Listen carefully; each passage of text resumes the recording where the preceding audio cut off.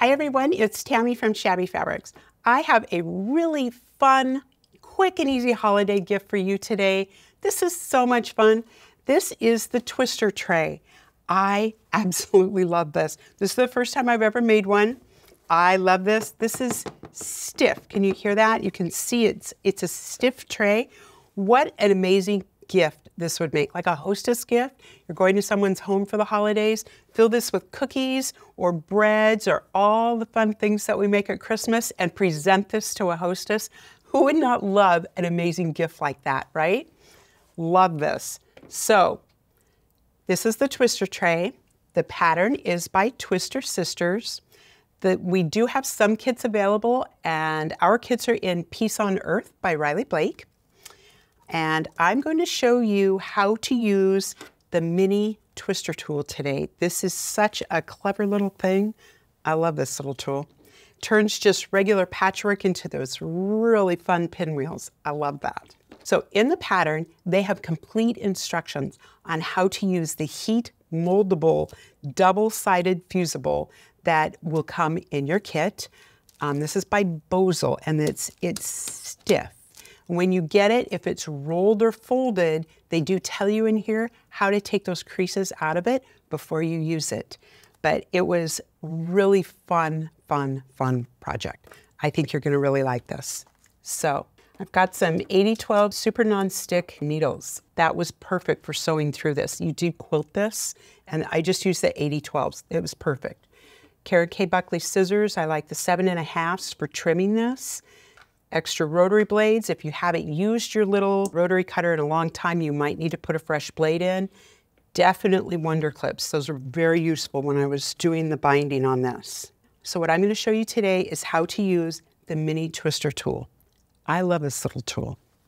So what I've done is I have made my patchwork ahead of time. And I'll show you the back. I just simply press my seams opposite, press my seams up. I didn't do anything special on the back.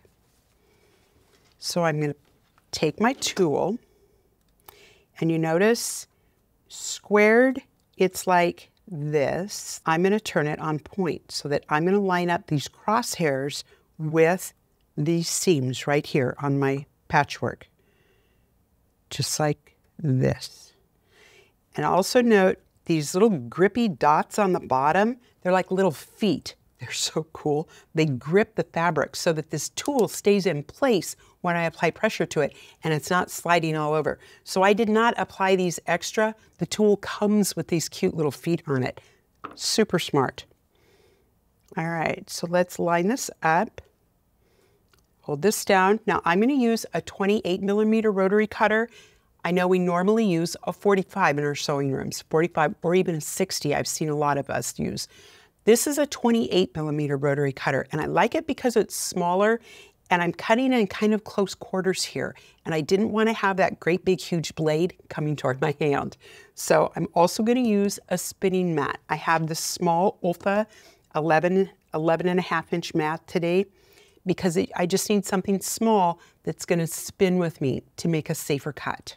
All right, let's go ahead and make a cut. Here we go. I'm going to cut and rotate, cut and rotate, cut and rotate, and the final cut. Now look at this funny little piece. I love that. Perfect. All right, so I'm just going to set this to the side. All right, I'm going to set him right there. Let's do that again. So I'm just going to slide over to the next one. All right, so let's do this again. I'm going to cut a few of these out and show you how this looks. There we go. I have a design wall on set with me as well. This is the Center Stage design wall.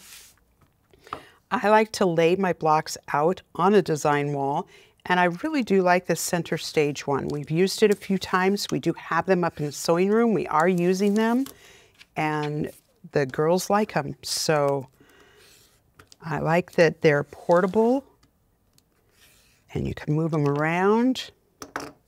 All right, so let's get these in order now. This is the third one I cut. I have to keep track of which one I'm cutting, right?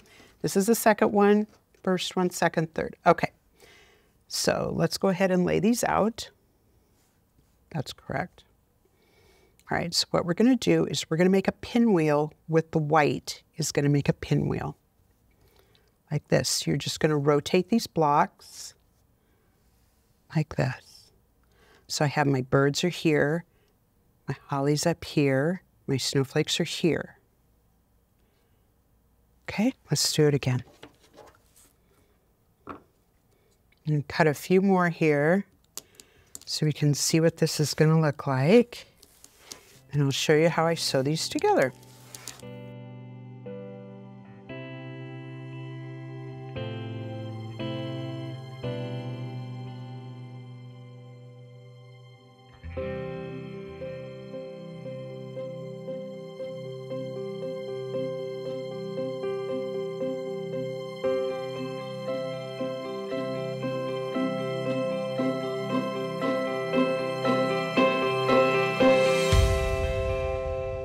All right, so you can see how my patchwork went from patchwork to pieces.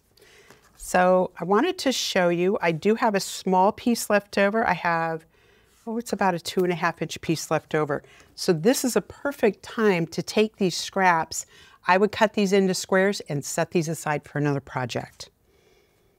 All right, so here's my cute little pinwheels. Now when I put these on the table initially, I had one of these turned. I think I turned this one. Anyways, you can see how you're going to keep your reds together, right? And here I have my whites together. This is a half a pinwheel. This is a half a pinwheel. Now another red pinwheel here and a white one here. How cute is this? All right, so let's put them together. What I like about these, I don't have any seams to nest. I have no points I have to worry about. How many times you guys ever heard me say that? There's no points. How fun is this, right? We just get to sew. Now remember, this is a bias edge, so you are going to want to be a little careful. You can see how stretchy this is. It's pretty stretchy. I'm going to be careful when I sew this. I'm going to start with a starter strip. I'm going to stitch 1/4 inch all the way down, and I'll be right back.